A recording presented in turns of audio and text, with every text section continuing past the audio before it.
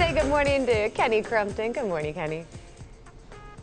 Wait a minute, Jesse D. You mean your last name isn't D? I say Jesse D. You can say Jesse M for Munster now.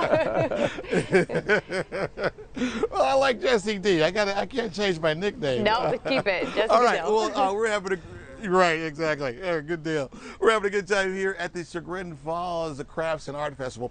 39th year, celebrating the big 4-0 next year. That's awesome. 130 artists are going to be here Saturday and Sunday. It's free, so come on down. Sanita.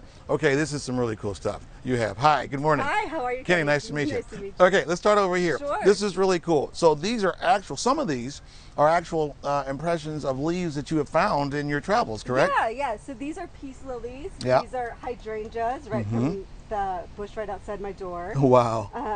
And these are hostas leaves. So Okay. I just, do little clippings of leaves and then you roll them into the clay, make an imprint, and pull it off, and you're left with this beautiful texture. And then these are like different placemats? Yes. So just like a vinyl placemat I found at a grocery store. I like the texture of it, so I bought it, and you just roll it into the clay and you get some fun decorative.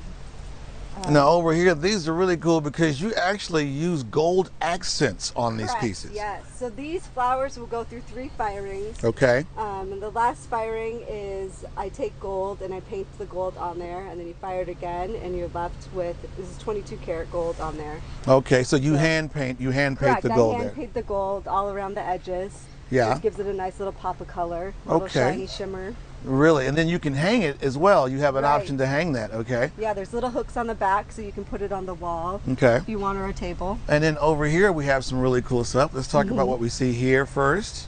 Yeah, so some platters. This is a fun, this is called a stem holder. You can put it on a jar or a cup, and then you put your little flower stems through there, See.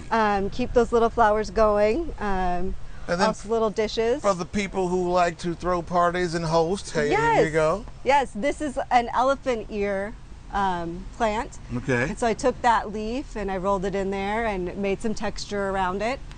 Now, are these candle holders? Because I'm seeing Those are garlic keepers garlic as well. keepers. Yeah. See, I'm a total guy. I'm like candle holder, but these are garlic Yes, keepers. so All right, those I get holes you. help keep airflow through there to keep your garlic fresh. You just put your garlic in there, and then when you want it, you pop it out, and it doesn't go bad. It's nice Learn and fresh. something new every Yes. day. Excellent. And then, so you started playing with clay when you were in high school. Correct. I was in high school. Yeah, Yeah. I had to take a high school art class. Thought it would be an easy A, and it got me hooked. Was it? It Did you wasn't. get an A? All right, it I wasn't did get an easy A. A. It wasn't easy, but I got an A. But you got an A. Yes. Awesome.